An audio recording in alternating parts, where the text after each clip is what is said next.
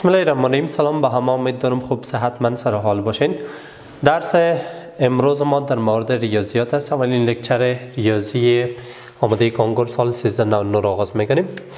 اول گپ میزنیم درباره ریاضی که ریاضیات چی است، یعنی چی مفکوره یا مفهوم از ریاضی داشته باشیم که درس ریاضی رو شروع کنیم. در مورد ریاضیات نظریات بسیار زیاد و عجیب و غریب هم وجود داره. خب به صورت عموم اما کلان مهم موضوعات رو میگیم. از تشریحات زیادتر پرهیز میکنیم به خاطر ازی که واضح از بر صنف کانکور تشریحات بسیار زیاد لازم نیست. اول ریاضی را زبان قوانین طبیعت میدانند.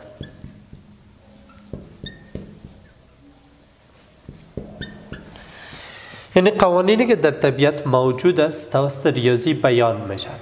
این ریاضی را علم مقادیر یا اعداد یاد میکنند. یعنی علم است که از مقدارها یا از اعداد بحث میکنند. همچنان ریاضی را یک بازی ذهنی حساب میکنند. یک بازی که توسط از اون ما خودت ذهن را یا فکر خود را به تکامل میرسونیم. قسم گفتم توضیحات زیادتر لازم نیست، فقط کم یکی از این موضوعات را اگر یاد داشته باشین برای اینکه ریاضی رو معرفی کنین کافی است. به نظر من بهترینش همین موضوع باشه که ریاضی رو بازی ذهنی فکر کنیم، یک بازی ذهنی که باعث تکامل ذهن میشه. دلیل از اینکه شما 12 سال مکمل ریاضی میخوانین، شاید رشته تان یک بخش باشه که اصلا در اونجا ریاضی کار نشه. اینمی است که از ریاضی بر تکامل ذهن استفاده میکنن، برای اینکه ذهن درست رشد کنه، درست بتونه فکر کنه. چرا هر سوال در ریاضی در حقیقت یک مشکل، یک پرابلم است و وقت شما تلاش میکنین برای اینکه اون مشکل را، اون پرابلم را حل کنین، به این معنی که شما آموزش به این میبینین که چه قسم در زندگیتون امرای مشکلات، امرای جنجال هایی که سر میخورین چه قسم دست و پنجه نرم کنین. خب گفتیم ریاضیات علم اعداد است. اینال عدد چی است؟ به درباره از او گپ بزنیم. عدد در حقیقت یک مفکوره ذهنی است که از بسیار قدیم بر انسان ها پیدا شده، برای اینکه کمیات را اندازه‌گیری کنن و نتیجهش را توسط یک سمبل نشان بدن. همیشه اعداد توسط سمبل ها نشان داده میشه. سمبل های بسیار زیاد داریم، پشت سمبل ها نمیگردیم به خاطر که موضوع زیاد مهم نیستن. از او قدم مهمتر درباره عدد ای است که چند نوع اعداد داریم.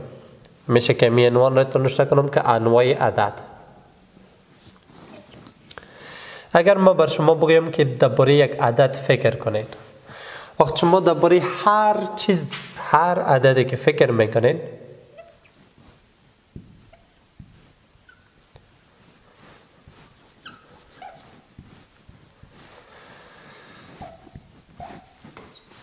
درباره هر چیزی که فکر میکنین، هر عددی که در ذهنتون میگرده، اونمو یک نوع از اعداد خود بود.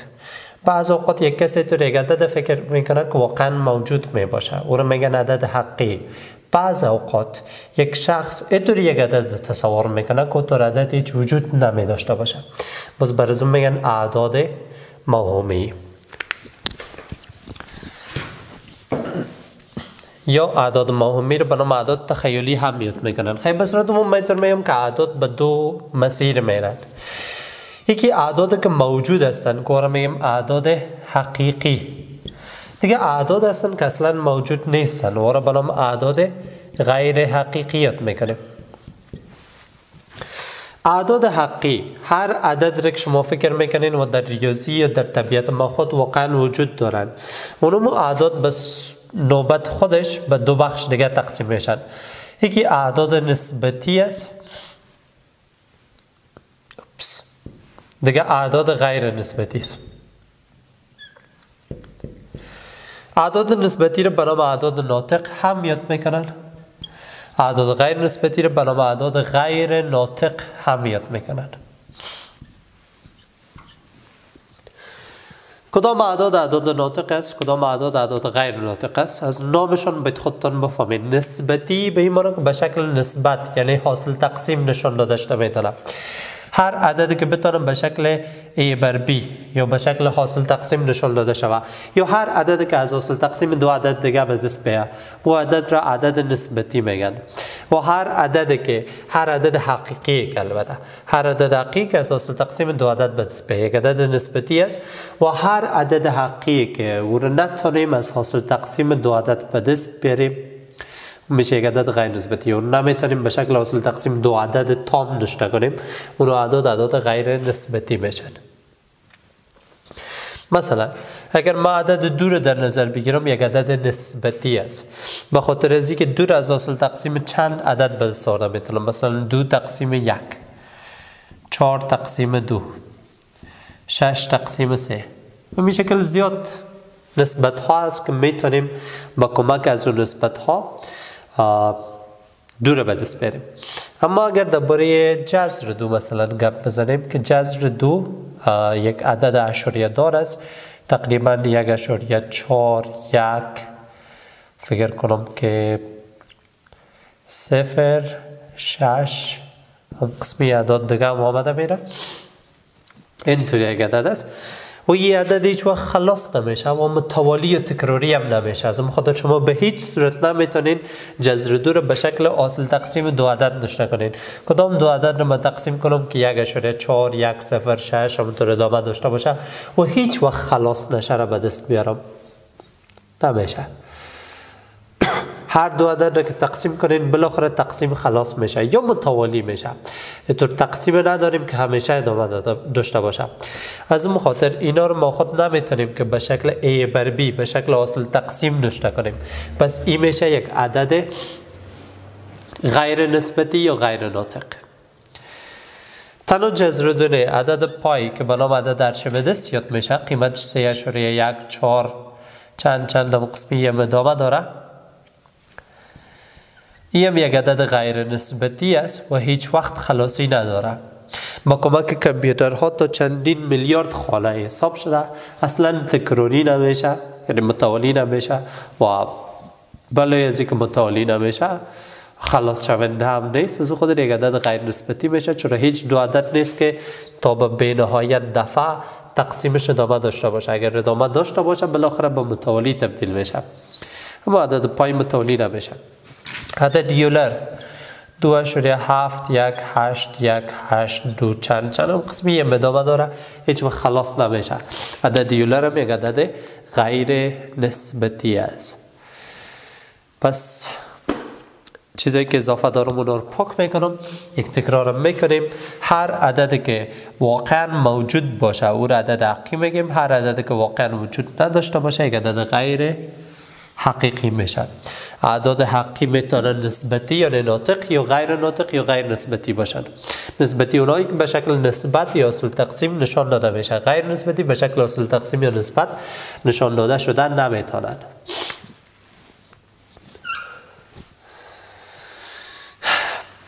شجره اعداد دو طرف ادامه پیدا میکنه.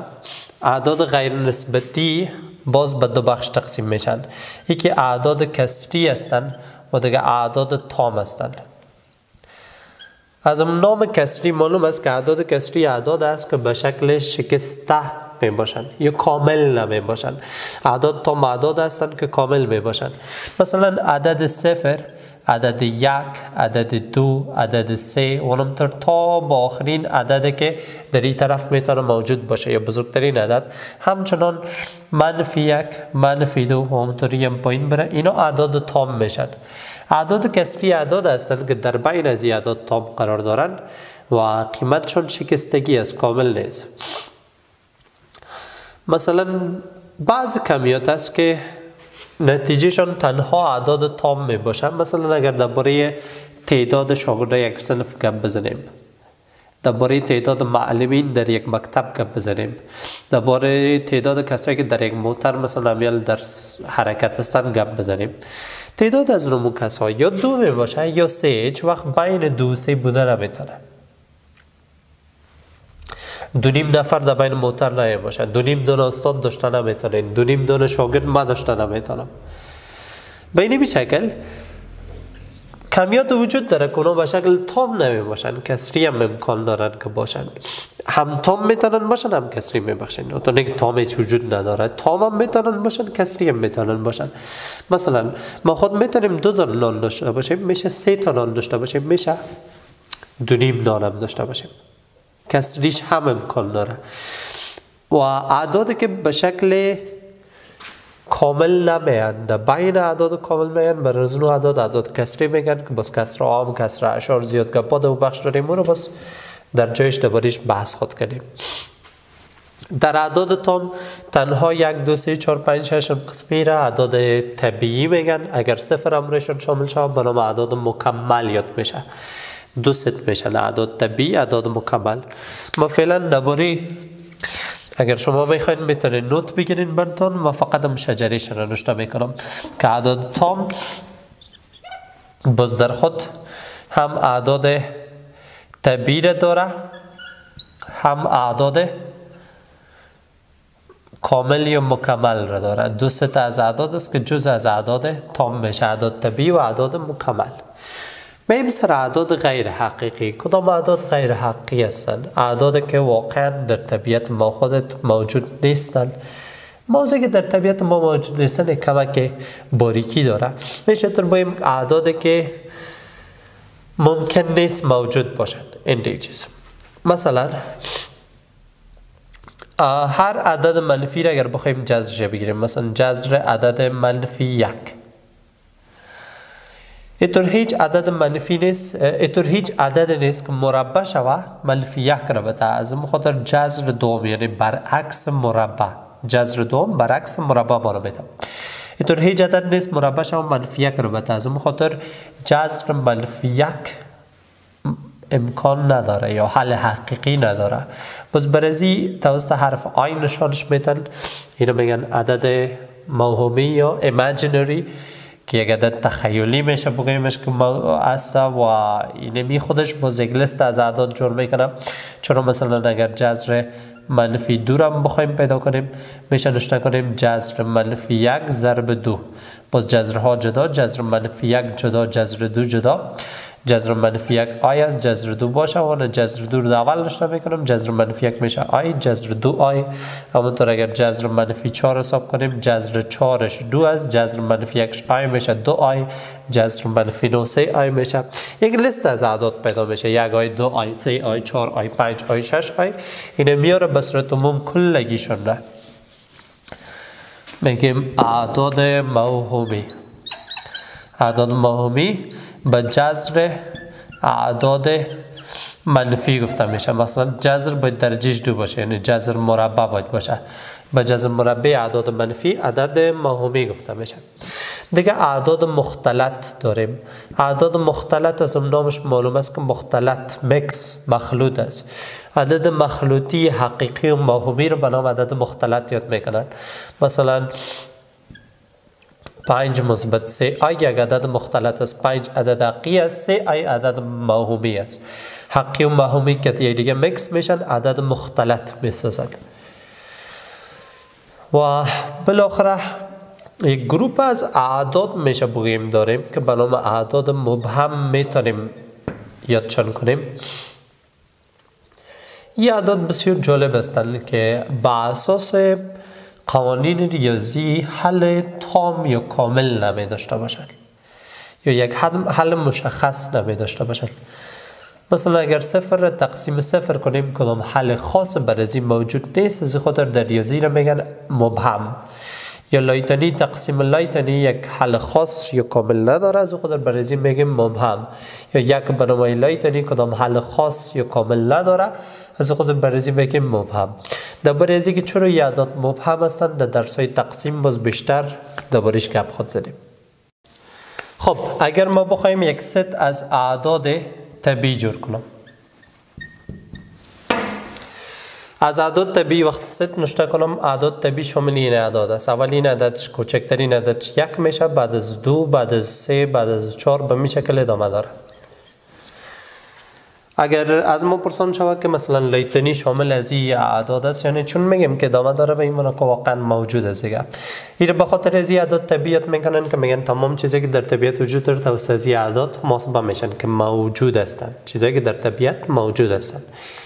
مثلا در یک جای میشه 1 دانه سنگ باشه، 2 دانه گوسفند باشه، 3 دانه کتاب باشه، 4 دانه قلم باشه و بالاخره به نهایت دانه ستاره هم در طبیعت ما خود موجود است. از خود به نهایت هم شامل اعداد طبیعی است.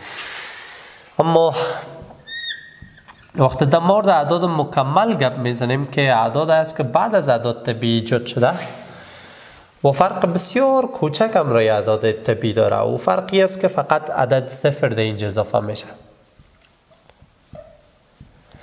برای اولین بار کلگی متوجه به این میشن که عدد 0 هم یعنی که هیچ چیز موجود نیست، این هم یک موضوع مهم میشه. از خود 0 را هم شامل 3 اعداد میکنن و نامش را اعداد مکمل طبیعی یا اعداد طبیعیت میکنن.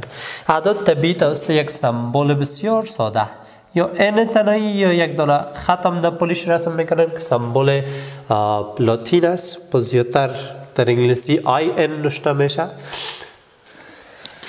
و اعداد مکمل توسط IN زبر هم نشان داده میشه و زیادتر توسط علامه W هول نمبر عدد مکمل و قسمی نشان میتونه.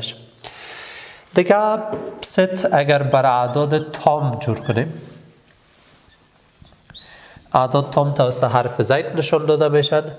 یه اعداد قسم گفتیم 0 1 2 3 یعنی اعداد طبیعی که 1 2 3 4 5 و 0 امرش اعداد مکمل هر دوش را در بر داره، بله از او اعداد منفی هم دیگه وجود داره. اما در اعداد تام از نامش معلوم است که تام هستن، کسری در این ست موجود نیست، یعنی اشاریه دار 1 بر 2 3 بر 5 چیزا موجود نیست. دیگه اعداد کسری کدام ست خاص ندارن.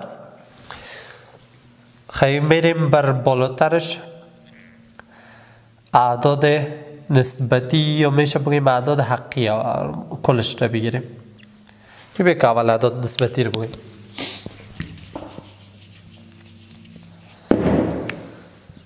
اعداد نسبتی اعداد هستند که بلوی از این اعداد که در بالا نوشته کردیم، یعنی یا رو خود دارن که مثلا منفی 3 منفی 2 منفی 1 0 1 2 بلوی از و در بین از این اعداد مثلا بین 0 و منفی 1 اعداد کسری وجود داره، مثلا منفی 1 بر 2 هم شاملش است، یا مثلا بین منفی 1 و منفی 2 منفی 3 بر 2 می باشه او هم شاملش است. تنها منفی 1 بر 2 منفی 3 بر 2 نه، مثلا منفی 0.5 است، منفی 0.6 منفی 0.7 منفی 0.8 منفی 0.9 منفی 0.1 3 5 7 هر عدد کلیشان در این بین از یا موجود است. در بین هر دو عدد چون چندین یا میشه بگیم به نهایت اعداد کسری موجود می باشه. هر وقت اعداد تام را که کسری یک جای میکنیم، 3 از اعداد به دست میگیم و اعداد نسبتیت میکنن. نسبت یعنی اصل تقسیم، کسر خب بیازه به شکل اصل تقسیم است، یا اعداد دیگه هم به شکل اصل تقسیم است که مخرج ندارن، مخرج چون یک میگیرین. و اعداد ناطق یا نسبتی توسط حرف کیو نشان داده میشن. ست بعدی گرچه یک ست کامل نمیشه که من لیست نشته کنم کلی اعداد، اما برای از یک مفکوره از این اعداد بگیرین، اعداد غیر نسبتی یا کیو زبر برش میگیم. بعدا باز میخوانین که زبر چی مانا. اونم اعداد است که به شکل کسر نشان داده شده نمیتونن.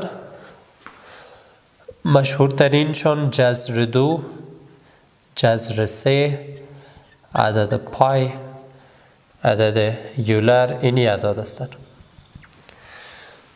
چیزی که درباره از این اعداد بسیار جالب است که اولین بار وقتی که در یونان قدیم این موضوع ذکر شد که اعداد غیر نسبتی در طبیعت موجود هستند، کلگی بسیار شوکه شده بودند. کسایی که بسیار زیاد به این موضوعات یعنی معلومات هم داشتن در بخش ریاضی، حتی بر رزونما هم بسیار یک چیز عجیب و غریب بود و بر بسیار چون تا یک مدت زیاد اصلا قابل قبول نبود که یک عدد مثل جذر 2 ما خود در یک جای در یک شکل طبیعی در یک موقع داشته باشیم.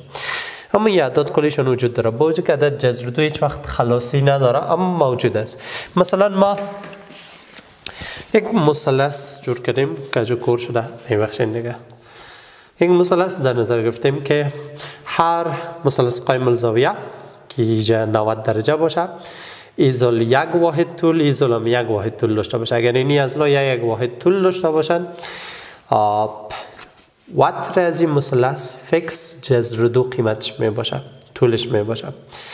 این حاله اینی فاصله از این نقطه تا به این نقطه، اینی از جذر 2 و جذر 2 هیچ وقت خلاصی نداره. 1.4 1 0 6 چند هم قسمی آمده میره، هیچ وقت خلاص نمیشه.